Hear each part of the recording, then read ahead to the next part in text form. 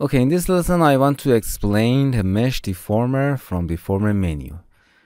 The mesh deformer you can use in lots of tasks. I explain them one by one. The first one is you can use the mesh deformer like FFD. If you use FFD, as you can see, we have just a box that we can change the parameter here. But if you want to change the your desired shape, the object with your desired shape. For example, I have a sphere. Turn off the work plane. I want to change my sphere for example, with platonic cage. I want to change the form of it with this cage. So I want to change the sphere. Select it, holding shift, and click on a mesh deformer. It make a child of the sphere. In a mesh setting, we have something called cage. You have to define the cage for deforming the sphere. My cage is platonic. Click and drag on a cage.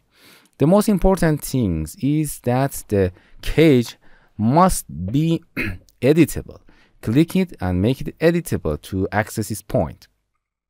Okay, everything's done. Just you have to click OK. The OK of the mesh deformer is initialize. If you hit initialize, the software adds some tag to cage to show like this, and going to the point, and you can deform your sphere object. So as you can see in this example, we use the mesh deformer as a FFD, but we choose our cage. You can choose any cage that you want. I want to give another example to cage. For example, I want to control my cylinder. You can change your subdivision. I want to control my cylinder with a cube. As you can see, this cube, I want to give an example that when the cage object is out of the main object, as you can see, the cage object is not to include whole object. So I want to control or deform the sphere cylinder. Go assign the mesh deformer by holding shift to the cylinder, and I want to use the cage, the cube, make it editable. Going to the mesh menu. As you can see, if we click on any object, the settings will be changed. I lock it on the mesh. Here is look, you can lock it. Click and drag and release the cube on the cage, and everything is done. First, you have to select initialize, and going to the cube, going to the face, and want to change that face. If you change the face, as you can see, we can control the shape of the parametric cylinder object. Awesome. But as you can see, the cage is not include whole object, and just change the object that inside the cage. Here is external. If you click ignore, the software, the mesh deformer ignore other part of the object and does not deform them. But if it's surface, as you can see, it include the whole object, but it calculate external area of the object, but as you can see, the object is not completely in the cage, but it calculated. The surface area is more, it's tighter than the software. As you can see, if you change the shape of it here, we have more slope here. Okay, change it. The ignore, just change it's in its area. Okay, you see change settings of the external, the accuracy. You can increase or decrease the quality of your cage deformer. Here you can restore your changing by hitting restore. Here is the usage of the memory. If you change it, for example, in this way, you can change the strings. How you can specify the power of the mesh deformer. As you can see, we deform the object, but the strength is 0, and you can see nothing. Okay, you can animate or change it like this. I want to give another example when we want to simulating something. Here I have a plane and a cube. Okay, I want to give an example about the simulation. As you can see, I have a sphere here. I want to drop a sphere from up. Change the sphere. Oh, this is lock. Unlock that. Change the sphere segment. As you can see, change the sphere segment and the shape of it a little bit. Right click. I want to give an example as simulation tag. I will explain all of tag. We have a soft body, and click and drag and select both of them, and right click simulation collider body. When you hit play, as you can see, drop, and this is a soft body. Okay, everything now it's correct, but if you increase the amount of the segment, as you can see, it's more slower and slower. Your PC make yours slower and slower. Okay, as you can see, we are going. If we have a lot of segment, dynamic simulation is very slow and time consuming for us. Okay, we can simplify that by cage. I want to use a cage for this sphere and give the simulation, give the cage to the simulation system instead of the sphere. Okay, we have a sphere. Hold control and click and drag to copy them and call it cage. And I do not want to simulate the very high dense sphere. Delete soft body from that, and we have a cage. Okay, we have a cage. As you can see, we have to make it a little bit less segments. For example, 20. As you can see, we have less or smaller than, and little bit bigger than the main object, or you can keep it the same size.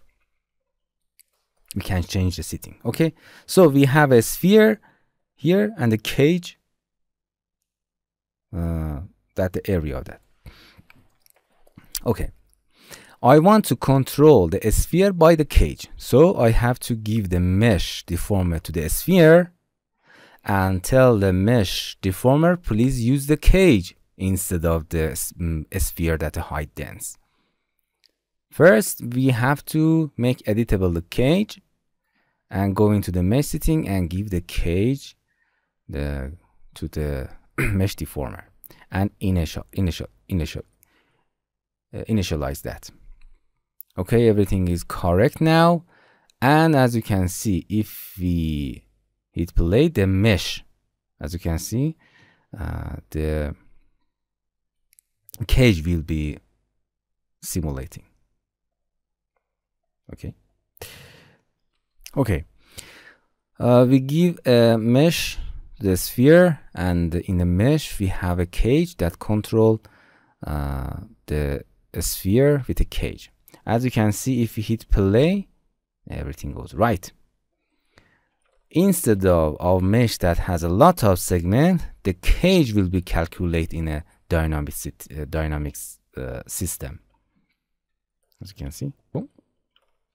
And if the cage will be deformed by dynamic, because the cage is connected to this sphere with the mesh deformer, it deforms the mesh inside it, and it's act like this.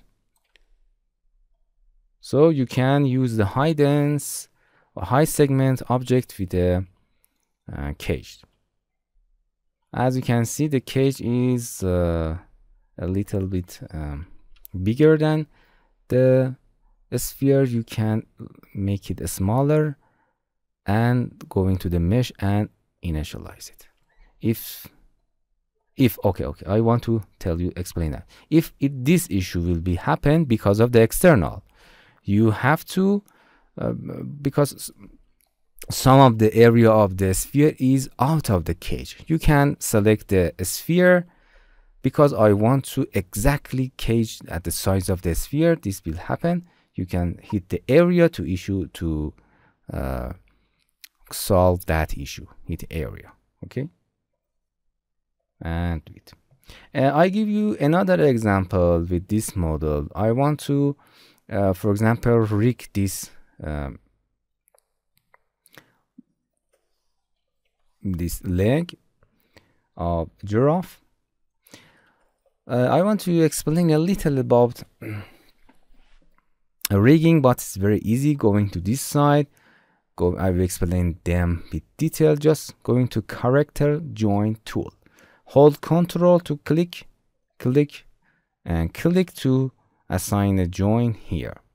Going to the perspective to a move tool. This is our rigging system. Bring it here, select the root to bring it here to make adjust to the leg. Okay, that's correct. I want to show you the little about process of rigging, but it's easy. For assigning the rig to the whole body, we have to select all of the joint. First we have to assign the IK. Right click on the first joint, right click in a rigging tools tags. We have an IK. Inverse kinematic. In the inverse kinematic tag, select in settings, and you have to introduce the end of the joint to the end and add a goal to that. This is our goal, and you can select it and change your rig. As you can see, it's brick from a negative or right direction. We have to go to IK and have add a pole. This is our pole. Bring it here to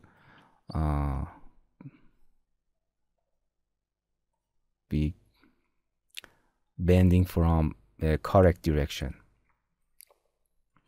That's very easy. So we have to assign those join to the whole object. As you can see, select whole object, then holding shift and select all of the joints. Go into the character and bind them with each other. As you can see, the first problem is very time consuming, and as you can see, it's thinking and calculating the whole body to the rig.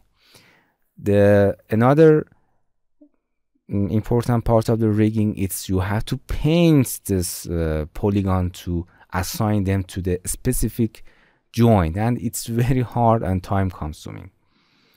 And when it's finished, I show you another problem of that process. It's not a problem. You have to do all of them when you want to rig something correctly. But I want to show you an easy way using with a mesh instead of regular rigging system. Okay, you bind, and when you select a goal, as you can see, whole body will be affected by that. Just I want to changing that leg or hand of the giraffe, just not whole body. Okay, let's select this skin, delete it, delete this tag. Okay, I want to control this leg by a cage, so I draw a cage for that. Bring a cube, go in here and make sure that the whole body of the leg include in the cage. It's in a cage. Make it editable. Select that polygon, bring it here. Okay, that's nice. Select that polygon again, make it smaller, and simply hold Control to extrude that. Hold Control to extrude that and make enough segment for better bending. And as you can see, we have to make it bigger. Bring it down, make it bigger, bring it down.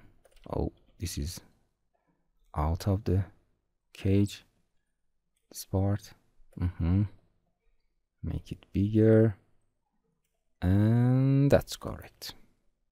Make sure that whole body of the leg is inside the cage.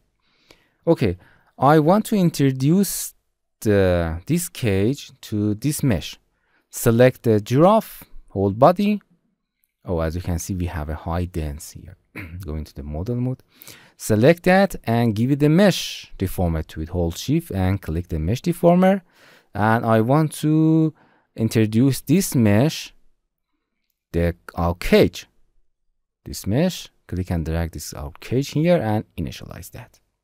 And as you can see, we have controlled that leg, going to the point mode, going to the cage, and with that cage we can control this leg only.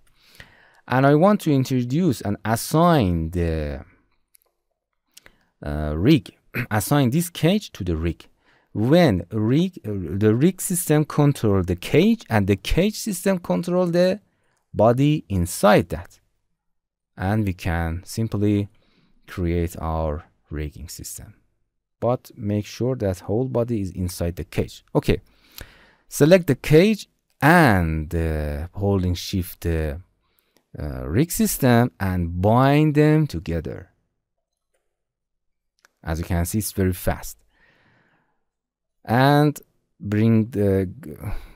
as you can see, if you change the goal that you can change the rig system, what happened? It changed its control. The rig system control the cage, and cage control the body inside.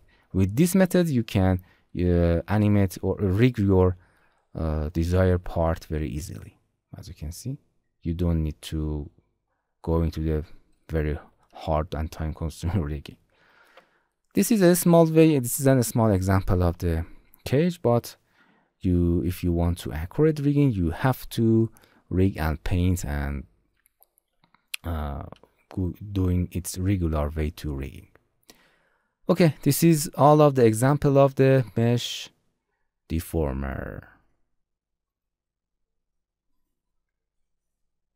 Hello my friends, to continue these tutorials on YouTube, subscribe us, like us, and hit the bell icon. And now you will be alerted about all of the amazing videos that we release.